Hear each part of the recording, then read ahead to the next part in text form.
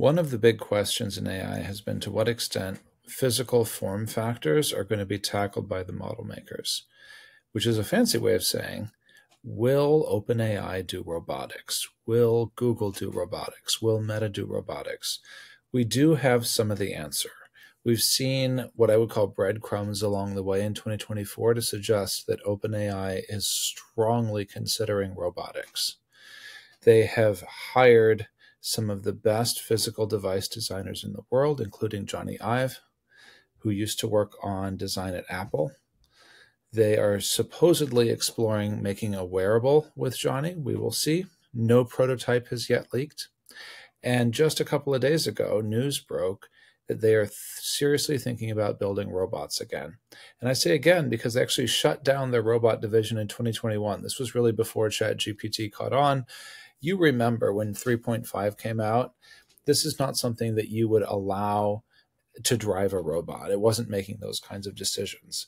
And now ChatGPT is actually inside other companies' robots. For example, Figure, which is shipping robots to factories now, uses ChatGPT in the brains of the robot.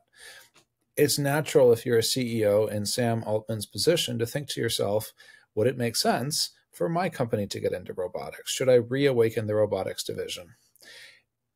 Well, that's an interesting question. I think one of the bigger pieces they need to tackle is whether they as a company strategically are willing to play from behind.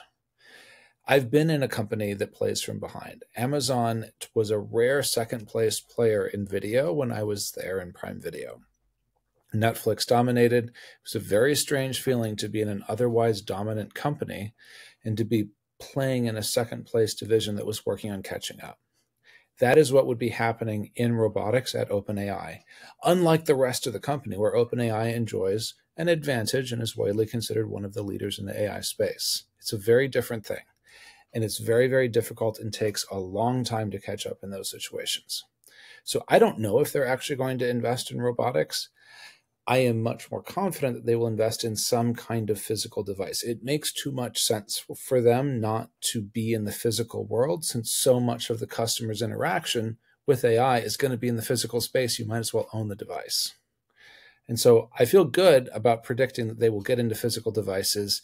Robots may be one way they do that, but they may find it easier just to work with Johnny Ive and get into wearables or something like that. We will see.